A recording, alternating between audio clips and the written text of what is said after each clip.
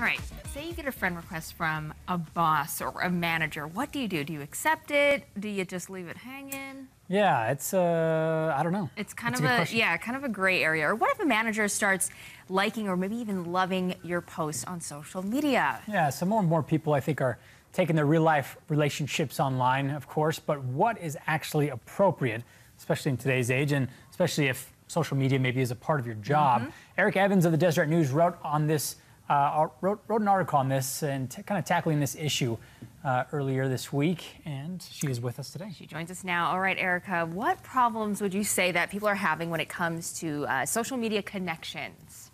Yeah, well, I think it's really difficult because the rules of engagement on social media are sort of unwritten. It's not like when you join Facebook, you get a guidebook of what's appropriate or what's going to be awkward or make someone uncomfortable or not.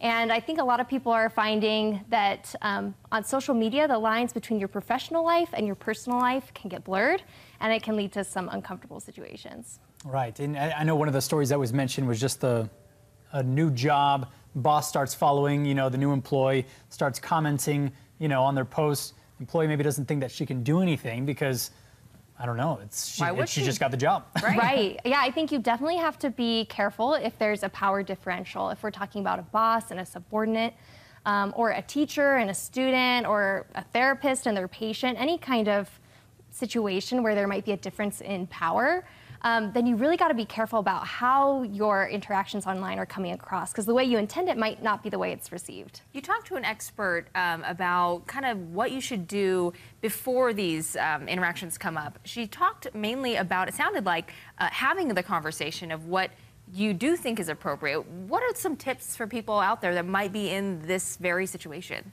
Yeah, I mean, it might seem weird, but the easiest thing to do would be just to ask. If it's your coworker and you're like, are they going to be weirded out if I follow them on Instagram? Just say, hey, do you use social media?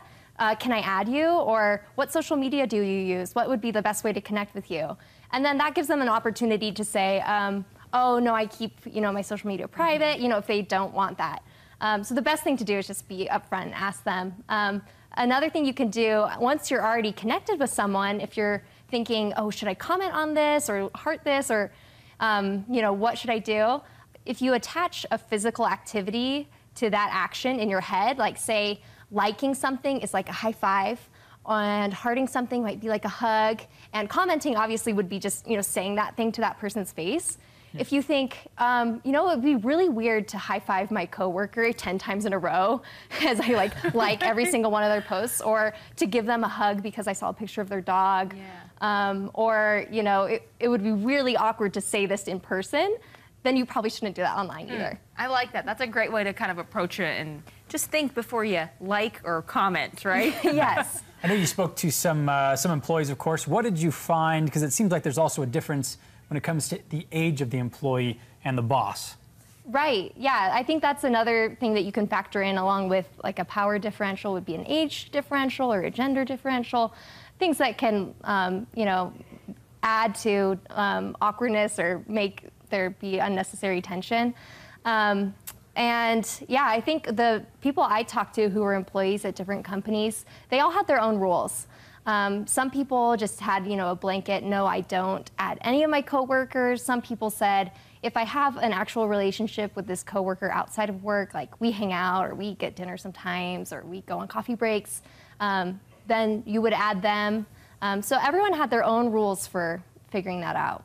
I feel like we're now going to have to reconsider our interactions online if they're appropriate. Yeah. Yeah, because it kind of, I don't know, because usually it's, professional life, your personal life, but then social media just kind of blends it all because people post about work, they post about their family, they post about, whatever it might be. Yeah, well, LinkedIn also is an option if people just want to keep it professional. It sounds like, hey, just get a LinkedIn account and interact there with coworkers. Yeah, each social media site also has sort of its own rules, unwritten rules again.